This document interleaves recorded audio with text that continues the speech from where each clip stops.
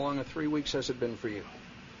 Pretty long, but no, I've done some lots of learning, kind of up in the press box, and the good thing is you get to watch everything and kind of take a different approach in the game. So that's kind of what I've been doing is try to learn in different ways.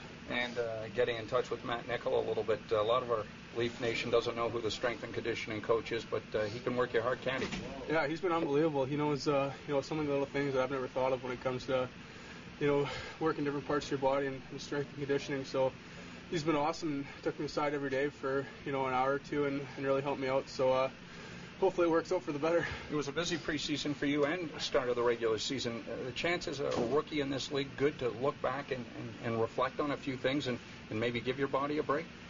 Well, I guess you could look at it that way, but obviously any day you'd rather be playing. But yeah, there's definitely a couple positives you can take out from maybe being injured a little bit. The thing is, you do get a little bit of a break in the schedule, and also you could do some learning from a different angle and watching up top.